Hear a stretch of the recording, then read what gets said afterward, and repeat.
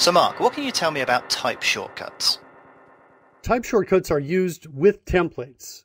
We've got some combo templates that you see over here. In fact, if you've seen some of the other videos, you've seen how quickly we can declare methods, properties, types, that sort of thing. Sure, yeah. In fact, in code, types are everywhere, right? You can't declare a variable without also specifying its type. Same thing holds true for properties. Methods take parameters. Those have types. Methods sometimes return a value, which has to be of a type. Yep. And classes can inherit from types. So we've got types all over the place. So it makes sense to have template combos like you see here in this list right here, where we can use those type shortcuts, which I have on this page right here, along with those combos to create properties of any type, to create methods that can return any type very fast and very easily. Okay. Let me give you an idea of how quickly we can build things here. Sure. So C for class, I'm going to go inside. I want to create a method that returns a string. So MS, for example, like that. Yeah. Maybe I want to create a method that returns an integer. So MI like that. We'll just call this method 2 so we don't have any collision right there. We'll go ahead and give it some default values in here like this so we don't have any errors in the code. And let's say I want to have a property of type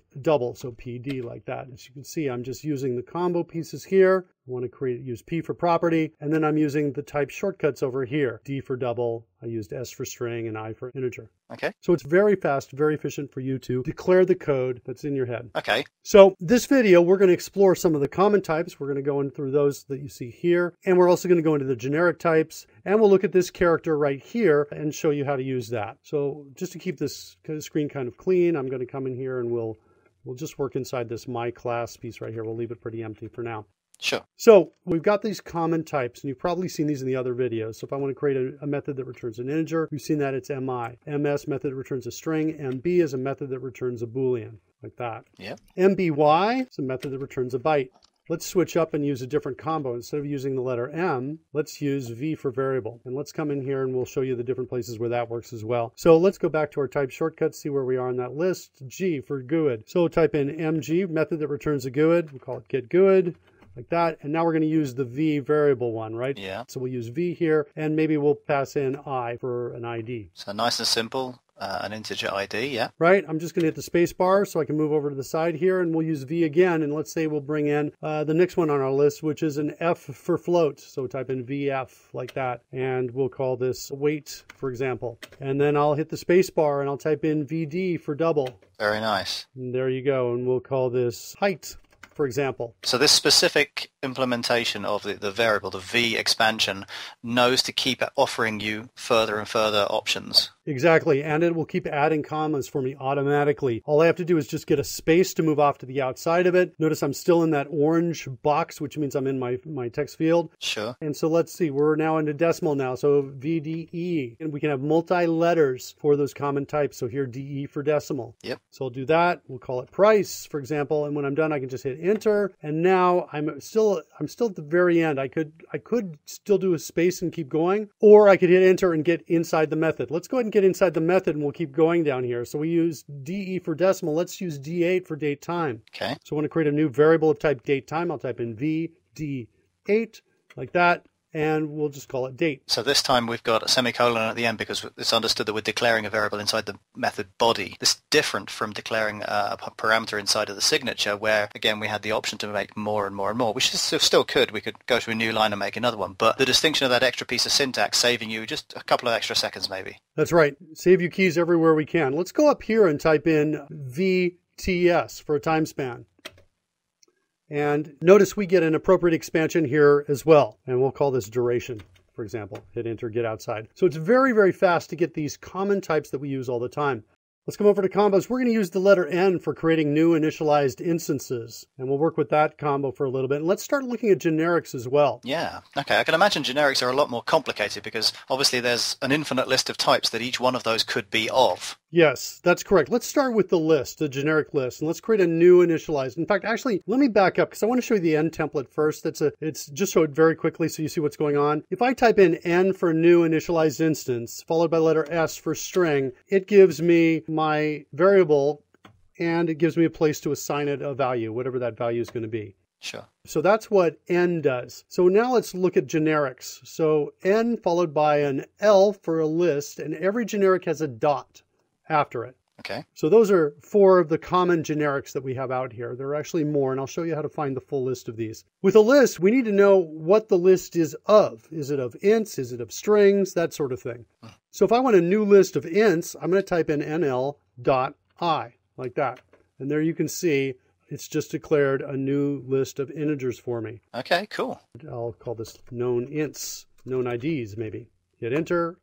I can specify any parameters or just hit enter again and get outside. Yep. To get a dictionary, I will type in nd dot, and a dictionary accepts 2 different parameters. So we'll use the first one, let's say I for integer. This is the key, the index into it, a comma, and then the type that I want to index. In this case, we'll say strings. So a new dictionary that's indexed by ints and gives me strings is going to look like that. Sure. nd.I, s, spacebar, and it gives me all of that you can see is declared for me. So in the same way as people might literally be saying to themselves, okay, as I'm typing VI for variable of type integer and VS for variable of type string, when we go into the sort of the realm of generics, we might literally pronounce the period, the dot symbol, as of. So list of integers, L.I. Dictionary of string, comma, string would be S, comma, S. And it all just naturally falls out of the brain almost. Yes, exactly. And it's not just with the letter N. I can use the V again, right? I can say if I want a variable that's a list of strings. Sure. And presumably we can extend this and we can have a method that returns a dictionary of string, comma, dataset. Presumably we can do that. Yes, we can. So let's do that. We don't see dataset over here, but we can guess at what its abbreviation might be. So it was a method that returned a dictionary. Okay, so MD. Of string indexed datasets. Like that. Yeah. Is what we would do. So method that returns a dictionary of string indexed datasets. That sounds right. Yeah. Hey, there we go. And that's what it looks like right there. And we'll just say get datasets is what we would call that. Cool. So not too hard, Oh. right? And you're saving a lot of time in terms of... Well, there was maybe 5, 6 keystrokes in there. Nothing more than that, surely.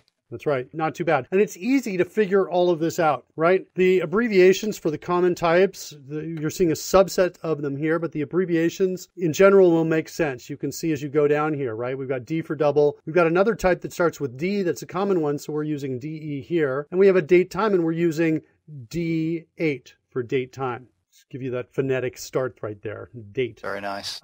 The slash gives you what's on the clipboard. So I might take, like, for example, my class, and I might want to have a class that descends from my class. So I'll type in C and then the slash. So C for class and then the slash key. Very nice. And over on the combos page, you can see the C template is one of the combos, right? Yep. So I can do that. And then I can now say my super class or my whatever I want to call this here. My super class. Sure. Well, that's definitely going to save you time. So, Mark, we've seen a whole bunch of combos and how they expand within classes. Do they work in structs, maybe interfaces as well? They do. It's the same inside of a struct and inside of an interface. Here, I'll just create an interface for you very quickly here.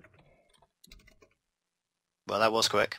And let's say we want a method that returns a list of strings. Sure. It's just ml.s. Like that. And there it is. Ah, but it's been clever enough to notice that in an interface we don't have a body. That's right. Okay. Same thing with properties. If I want to have a property that returns a dictionary of int indexed strings, it looks like that. Property that returns a dictionary of integer indexed strings. Sure. It looks like that. So that's fantastic. It means we don't have to learn a second set of shortcuts for interfaces or presumably structs either. That's right. And you're saving a lot of keystrokes. And that's how these type shortcuts really help you. Yeah, absolutely. So, Mark, we see a list over there on the right of maybe, 10 different type shortcuts. Presumably we have more of these that maybe aren't in that list. So, Rory, if you Google or Bing CodeRush cheat sheet, you'll come to a link that shows you on page 2 many of the type shortcuts that we ship with CodeRush. Over here on the left, you can see the combo templates that are all listed here. Yeah. Yeah. And in the teal background tables, you can see grouped by category, by namespace, the different shortcuts we have. So here you see for data row, it's DR, for example, or for file web request, it's FWQ. Yeah, I can see a bunch of SQL client related ones there. That's very useful for some people. And also some WPF examples. Exactly. So you see a number of the common types that are there. Now, you can also see the full list. If you go into CodeRush, you choose Code Templates here. This is going to bring up the options page. It's going to select the templates page, but if you go up one here and choose Dynamic Lists, in C# types here, we just have one here, F for system.single, because in C# system.single is represented by the float primitive. However, if we move to neutral, which makes sense because these types are common to the core and .NET Core, and they apply to all languages. Sure. You can see where we keep most of the types. So for example, here under system types, you can see what the list of the shortcuts are that are here. So it's a simple mapping from short key phrase, couple of characters, to a fully qualified .NET type. Exactly. So here SB gives me a string builder. Yep. For example, and SW gives me a stream writer. SR gives me a stream reader. So you can see the full list here. It's not only in this list, it's in any of these lists that have the word type right here. Sure. So for example, we can go to system drawing types. We can look at these types that are here. We can look at SharePoint types as well. So does that mean that we can construct our own lists? It does. So let's do that, for example, right now. Let's see what I have in here. I think I have, let me close this for a second, and let's scroll down.